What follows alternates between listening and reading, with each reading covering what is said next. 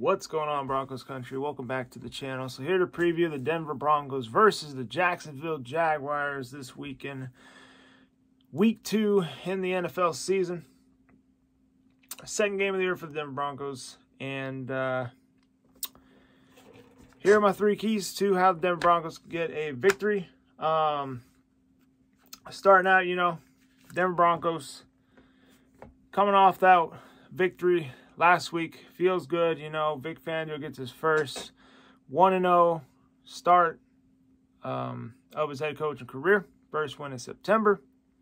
But none of that matters anymore. Feels great, but we definitely got to take this game seriously. And that's leading into my first key. We're going to have to come off with another fast start. I don't really think we had a fast start against the New York Giants, but, second half, we went out there and we played some real Denver Broncos football. So from the start, I'd like to see the offense, play well, score the ball, take care of the football, no turnovers. By Teddy Bridgewater last week, that was good to see. Something that Denver Broncos quarterback has not done since Peyton Manning's taken care of the football. So it's good to see Teddy Bridgewater, take care of the football, look good. He had the best QBR of any quarterback in the league week 1. So hopefully he can play like that again, which I do think he will. Kind of going into the matchups here, I just like Denver all over the board. I think they just have a lot of mismatches, and I think they're really going to exploit the Jaguars' defense. I think Jacksonville's got some pretty young D linemen. I definitely think that our O-line's going to probably, win the battle in the trenches in this game. Graham Glasgow, he will not play most likely. He had an irregular heartbeat. Hopefully he gets well soon. Definitely need him on the O-line. Nate Muti's probably going to start in place for him, which is okay. He's a solid young tackle, and so we'll be good with him until Graham's, back and better. But everybody else should be the same on the line. But I do think Melvin Gordon and Javonte Williams will have a big game in this game. I just think the Jaguars' front seven is not as good as it used to be. Like a couple of seasons ago when they went to the AFC Championship and ultimately lost to the New England Patriots. Back then they had a great defense, but they lost most of those guys. Most of those guys have left. I think Miles Jack's really the only guy they have left from that team. But yeah, I do think the Broncos running backs, I expect a big game for Melvin Gordon here. I think he's going to take advantage of the Jags D-line front seven. We get to see our old friend Adam Gotsis. He's on Jacksonville. He's a second string defensive end. I do think the tight ends are going to have a big day here with Noah Fant and Albert Okwuegbunam. The only guy who's really going to be a threat here, I think, is Miles Jack in the front seven. Everybody else is pretty young. I think Josh Allen, maybe he'll be a threat, but, just that's 2 of 7 of your front seven. So that's why I think the Broncos just have the advantage here. Is this going to be, it's a big mismatch for Jacksonville. Sucks that Jerry Jeudy can't play in this game. Definitely think that he would, go to school with their corners. They have Shaquille Griffin, he's all right, but everybody else is, below average. C.J. Henderson's okay as well, but I don't know, the safeties, not the best either. I'm pretty sure Jacksonville Jaguar fans would admit that as well. So, yeah, I definitely think the Broncos offense can have a good day against their defense. And, they definitely got the talent to do it. And they got, they got the players to do it on offense. So, I'd like to see them score fast, often, early, and put up a lot of points. Number 2 key to win this game, defense needs to throw Trevor Lawrence off his game. Kind of like the Houston Texans did. They made him throw 3 interceptions. And, you know, we could definitely throw Trevor Lawrence off his game. I mean, we got a way better defense than Houston. Bradley Chubb might be coming back in this game, so it'd be the first time in a long time that we've seen Bradley Chubb and Von Miller play on the field at the same time. So that would be cool.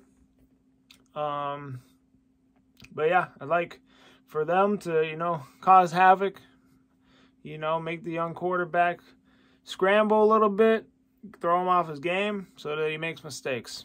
Because if we could do that, offensive scoring, you know, we could definitely blow out this team. But now heading into my third key here, don't let this be a trap game. Any given week in the NFL, any given Sunday, there could be an upset. It could happen in this game as well. We have to show up. You know, no excuses here. We got to show up. We got to take care of business. If we're for real, this should be a team we should beat. So, you know, we're going to have to go out there and show that we can be a playoff team this year. And teams like this, we got to go out there and take care of them from the start of the game until the last second of the game. So, I'd like to see that. But if we don't show up, man, any given Sunday, you can lose. So, but, you know, I believe that they will show up. Let me take a look at the injuries here.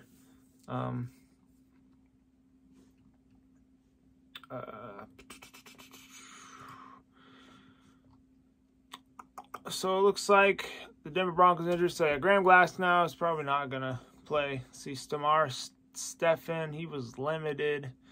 He's a back injury. He's probably going to play, though. Chubb, limited. Hopefully he plays. Jonas Griffith, he was limited. And then Shelby Harris's wrist, I was kind of borrowing him. He was limited as well. Noah Fant was full. And then for the Jags, you know, you got Trey Herndon, limited. Tyson Campbell, limited. Laurenti McCray, he was a former Bronco, limited. And then Jordan Smith, limited. So, you know, going back to this, when I look at the Jacksonville offense, I mean, they do have some decent players. You know, I think Trevor Lawrence will be good. I don't think that this is going to be the season that happens. I think next season he's definitely going to make a leap. I do like Laviska Shenault Jr. on the Jags. He's a former Colorado Buff. Go Buffs. So I do like him. They got Marvin Jones. So, you know, defense, you know, they'll be put to the test. I mean, the Jaguars' old line kind of stinks. But, I don't know. I think they have a rookie right tackle. Andrew Norwell is probably the best player on that O-line.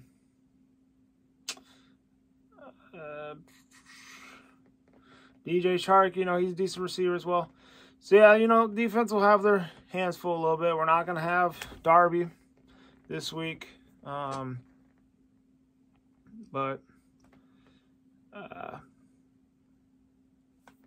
you know, I think that we could shut down the run game. I think James Robinson is going to be their starting running back. Got Carlos Hyde, but, you know, I think our D-line will be ready for him. Definitely want to see linebackers get after Trevor Lawrence, man. Want to see that pressure. Kyle Fuller, and we get to see a little bit of Patrick Surtain starting in this game as well, so I'm excited to see that. Excited for him to show why he's the 9th overall selection this year's draft. He's going to be playing on the outside. They're probably going to have Callahan in the slot. So, and then when, you know, we get to see probably a little bit of Nate Hairston and Kerry Vincent out there. And then Reem Jackson, Simmons. Bold prediction for this game. I'm going to predict. I do this every week. I'm going to do this every week. But my bold prediction, defense will have a defensive score, whether it's a fumble, scoop, and score, or a pick six. I'm going to say it right now. Bold prediction of the week. But anyway, that's all I got. I got the Broncos, you know. I expect them to win this game. I'm going to pick them winning 34-16. So, Denver Broncos, I am going 2-0 start the season. But anyway, I hope you guys enjoyed the video. Hit the like button, subscribe if you're new. I'm not stay safe, be good. I'll see you guys in the next one. Go Broncos!